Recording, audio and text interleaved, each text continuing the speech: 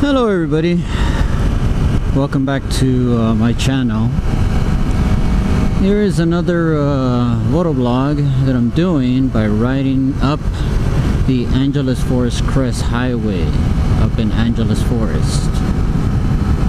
I am currently going towards the city of Palmdale. I'm taking these wonderful twisties up to the city, so I don't have to, you know, be bored on the highway on the 14. Quick update. I went ahead and installed some cheap little $5 headphone speakers into my helmet and bought a little Bluetooth transmitter. Works very well. Transmitter wasn't that expensive, just a couple of bucks. I've been testing it for the past 2 days. Got it specifically just for this reason. And I have it linked to my cell phone, which is also running my GPS and my music. Unfortunately, up here in the mountains, you tend to lose signal, so my music just went dead. GPS is probably still tracking me, but it's probably going to update once it picks up a signal. Anyways, that is a quick update in regards to what I've done to improve my ride on the motorcycle. I know I did a little quick video a few days ago in regards to the performance of the bike. It is performing very well, especially up here. The speed, the shifting, downshifting, upshifting, it is very nice. Feels really good. I'm starting to feel that heat from the sun up in these mountains. So while we're riding, I did say I was gonna tell you a little bit more about myself. I have a family. I'm a father. I have 3 kids. Got a wife. Live in the county of Orange, near Disneyland, Knott's Berry Farm, in that general area. I just started riding. I'm a first-time rider. Just started riding in April of this year. I took my, what do they call it, the MSF, Motorcycle Safety something training course, whatever the hell they call it, forget the abbreviation. But anyways, I took that course, passed the course, learned how to ride a motorcycle, because that's one thing I did not know how to do, at least in regards to the shifting. I've driven scooters before, so I passed my the course with flying colors. I learned how to shift, I learned how to ride a motorcycle properly, safely. Learned everything I needed to learn about, you know, the proper gear. Of course, you know, I've been driving for a very long time, so I know the rules of the road already.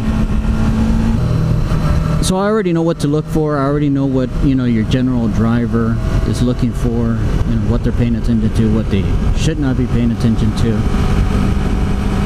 And now that I've learned how to ride a motorcycle and started riding, it's a different type of experience. It's a good one though. So far since I've had the bike, I've enjoyed riding it. I've enjoyed looking at it. Yes, it's only an R3. Yes, it only has 320 cc's, but it is probably the best thing I've done. You know, my wife would probably call it a midlife crisis for me, buying this motorcycle, but it's something that I've always wanted to do. It's something that I've always wanted to own, and being able to accomplish that this year takes that out of the bucket list. And believe me, I've enjoyed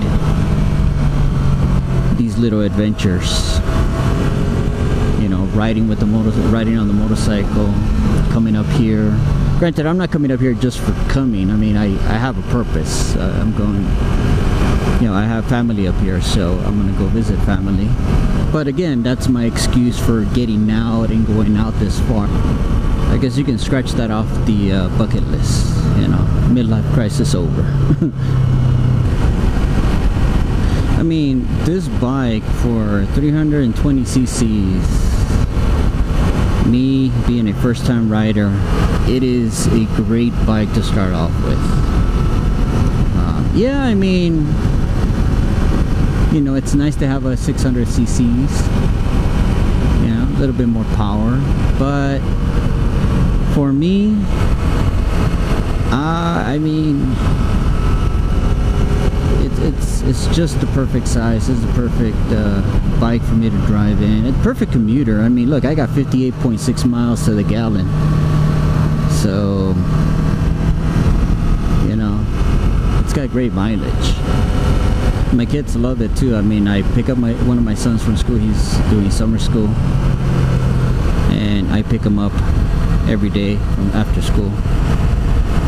Later on, as time goes on, as he gets older, as he gets his driver's license, and hopefully he'll get his motorcycle license, I'll buy him, you know, better gear. And of course, you know, this bike will probably eventually be passed down to him.